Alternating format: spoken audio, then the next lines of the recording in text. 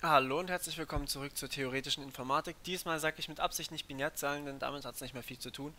Was wir diesmal machen werden, ist ein Standard in den Computern drin. Also wir kennen bisher, wie Integer dargestellt werden und jetzt machen wir mal Floating Points. Ja, Floating Points sind Fließkommazahlen, das heißt, wir haben nicht eine feste Zahl wirklich drin, sondern wir haben ähm, also wir hardcodieren nicht unseren Nachkommateil, wie wir es bisher gemacht haben, sondern wir sagen mit einem Exponenten, je nachdem, in Abhängigkeit eben wie groß unsere Zahl ist, wie genau wir sie darstellen wollen.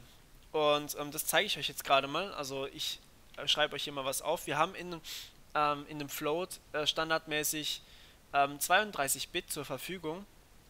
Davon geht erstmal einer fürs Vorzeichen drauf und dann nochmal, Moment, sind das jetzt? So, ich mache das mal so. 8 für den Exponenten, das nennt sich dann auch Charakteristik und der Rest ist dann für die Mantisse, also ich schreibe hier einfach mal m.m hin, ja? Also ihr könnt euch denken, wenn wir hier insgesamt 32 Bit haben, dann haben wir hier einen fürs Vorzeichen, 8 für den Exponenten und der Rest ist für die Mantisse da.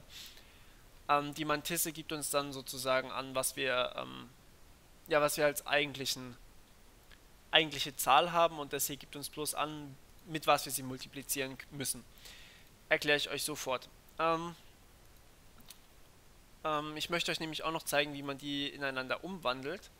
Nämlich zunächst einmal, wie man eine IEEE-Zahl ähm,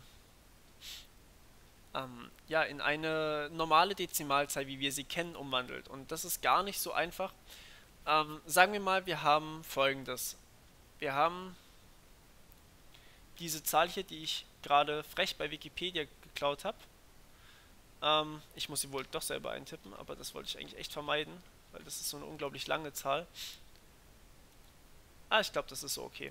Wenn wir die hier auf 16 pushen, dann seht ihr das, glaube ich, recht gut. So, ähm, was das Ganze macht, ist folgendes. Wir haben hier erstmal 0 für das Vorzeichen. Das heißt, wir wissen, unsere neue Zahl ist positiv. Also unsere Dezimalzahl. Gut. Dann haben wir hier diese Zahl als Exponent. Also hier haben wir 8 Stellen. Wir können das mal ausrechnen. 1 plus 2 plus, welche Stelle ist das? Das ist die 2 hoch 7. Also 128. 128 plus 3 ist 131. Also e gleich 131. Okay. So, und jetzt kommen wir zu dem Standard, den ich erwähnt habe.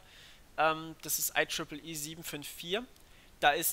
Da wird einfach dann der Exponent, also das ist jetzt mal das, was in der Charakteristik drin steht. Ich nenne es einfach mal char. Nicht für Zeichen, sondern tatsächlich für Charakteristik. Das, was hier drin tatsächlich drin steht. So, der Exponent unserer Zahl ist jetzt allerdings einfach diese Charakteristik minus 127. Warum das so ist, damit man möglichst viele Zahlen darstellen kann. Ähm, ja, also immer 127 davon abziehen. Das werden dann auch so Sonderzeichen oder sowas berücksichtigt, wie wenn alles 0 ist, dann haben wir eine 0 oder wenn alles 1 ist, heißt es, glaube ich, dass man eine nicht valide Zahl hat oder sowas. Egal. Auf jeden Fall ist das jetzt unser Exponent. Was wir jetzt damit machen, zeige ich euch sofort. So, und das hier ist jetzt unsere Mantisse, ähm, die wir jetzt, also ich zeige es euch gerade mal, 131 minus 127 ist logischerweise 4. Okay, und was machen wir jetzt mit dieser Mantisse? Naja, wir sagen erstmal, das ist übrigens jetzt auch ein Standard, also wir kopieren die erstmal alle. Und jetzt sagt man sich, dank diesem Standard, hier muss noch 1, davor geschrieben werden. Wir kennen es als normalerweise 0, aber hier wird eben 1, davor geschrieben. Weil 1 eben auch eine sehr häufige Zahl ist. Gut, also wie gesagt, zwei Standards, die ihr euch merken müsst, die wirklich unique sind für den IEEE 754. Und also hier einmal 127 vom Exponenten, von der Charakteristik abziehen, um den Exponenten zu bekommen, und vor die Mantisse ein 1, hängen, dass das Ganze passt. So, jetzt nehmen wir unseren Exponenten, nämlich diese 4. Und dann nehmen wir das Komma und verschieben das Ganze um 4 Stellen. Also 1, 2, 3, 4. Und hier kommt das Komma wieder hin. Und das ist jetzt unsere Zahl. Das ist das, was wir jetzt umwandeln müssten. Und deswegen habe ich auch Wikipedia um Rat gefragt, denn ich bin ehrlich gesagt zu faul und ihr wisst theoretisch schon, wie es funktioniert. Das würde nämlich jetzt nur Zeit fressen, wenn ich das jetzt nochmal machen würde. Könnt ihr gerne mal als Übung machen, ist wirklich eine sehr gute Übung. Da kommt nämlich dann sowas hierbei raus. 18,3999, und wenn wir so eine Zahl im Computer sehen, können wir uns eigentlich schon denken, dass damit 18,4 gemeint ist. Das Problem ist natürlich, dass wir das Ganze hier nur bedingt genau darstellen können, weil wir nur bedingt viele Stellen für unsere Mantisse haben, und wenn wir die halt irgendwo hinschieben, oder wie wir hier sehen, haben wir ja was Periodisches hier, also was immer wiederkehrt. Ja, dann kann man natürlich nicht viel machen, dann hat man einfach sowas. Muss dann natürlich als Dezimalzahl nicht unbedingt periodisch sein, aber als Binärzahl kann sowas durchaus passieren. Und warum ist es plus 18 und nicht minus? Naja, weil unser Vorzeichenbit hier 0 ist und nicht 1. Wenn das jetzt 1 wäre, dann wäre es minus. Aber da wir hier eine 0 haben, ist es plus. Gut, also ich hoffe, ihr habt verstanden, wie dieser IEEE-Standard zustande kommt. Jetzt möchte ich euch nämlich noch zeigen, wie man das Ganze andersrum macht. Und das machen wir jetzt nämlich auch mit dieser Zahl 18,4, damit wir sehen, was da passiert bei. Ja, also als allererstes müssen wir uns mal das Vorzeichen angucken. Also ich schreibe jetzt hier oben drüber einfach mal das Ganze auf. 0 fürs Vorzeichen, so wie wir es haben wollten. So, jetzt wandeln wir das hier als Dezimalzahl um. Das kennt ihr. 18 als Dezimalzahl erstmal. 18 ist, naja, was ist 18? 18 ist 16 plus 2, also 16, kein mal 8, kein mal 4, 1 mal 2, kein mal 1. So, das ist 18, und jetzt haben wir noch 0,4, die wir umwandeln müssen. Okay, was ist 0,4 umgewandelt? Naja, 0,4 mal 2 ist 0,8. Das heißt, wir haben hier erstmal eine 0. Wo mache ich das jetzt hin? 0,4 gleich 0. Mal 2, dann haben wir hier eine 0. Dann haben wir hier 0,8 mal 2. Ich mache das jetzt so fließend, wenn das okay für euch ist. Ich habe ja dazu schon Videos gemacht. Falls ihr nicht wisst, wie das genau funktioniert, dann schaut euch bitte diese Videos an. 0,8 mal 2 ist 1,6. Das heißt, ich schreibe hier eine 1 hin. Und hier kommt 0,6 dann raus, denn ich muss diese 1 ja wieder davon abziehen. Okay, 0,6 mal 2 ist 1,2, kommt eine 2 raus, und dann habe ich hier 2 mal 2 ist 4, und dann bin ich wieder hier bei 0,4, und wenn ich genau dieselbe Stelle wieder habe, also wenn ich wieder 0,4 mal 2 rechnen muss, dann weiß ich, es ist periodisch. Das heißt, ich kann das hier so oft wie ich will hinten dran rechnen, und irgendwann reicht einfach meine Genauigkeit nicht mehr aus, weil ich eben nur diese Anzahl an Stellen hier zur Verfügung habe, um meine Mantisse darzustellen. Also ich müsste quasi unendlich viele Stellen haben, damit ich das richtig darstellen kann. Ja, meine Mantisse erlaubt es mir einfach nicht, und vor allem, dass es eine periodische Zahl ist. Deswegen nimmt man einfach so viele Stellen, wie man hat, und füllt damit einfach auf. Also ist 0,4 in unserem Fall beschränkt auf das hier. So, das hier brauchen wir nicht mehr, das war zum Umrechnen. Das heißt, wir haben 18,4 gleich das hier. Also einfach das hier, was wir hier für 18 ausgerechnet haben, dann Komma und dann natürlich nicht das.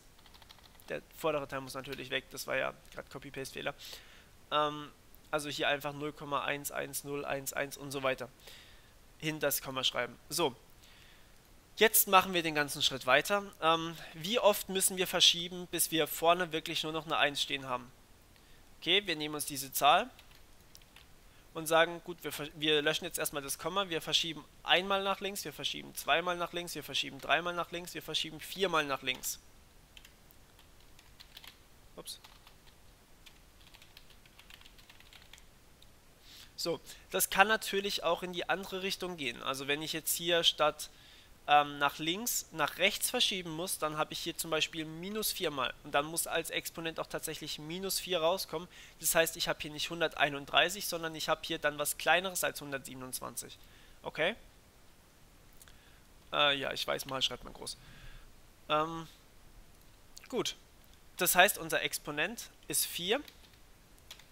Das heißt, unsere Charakteristik k ist gleich, naja, was ist es logischerweise? 127 plus 4, was wieder unsere 131 sind, was als binär wieder dargestellt 1, 0, 0, 0, 0, 0, 1, 1. Habe ich jetzt 8 Stellen? Ja, jetzt habe ich 8 Stellen. So. Und, ja.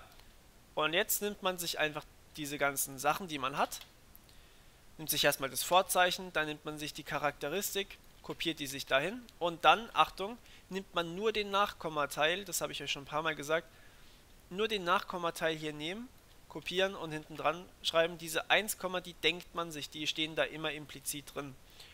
Und dann haben wir unsere eigene fertige IEEE-754-Zahl kreiert.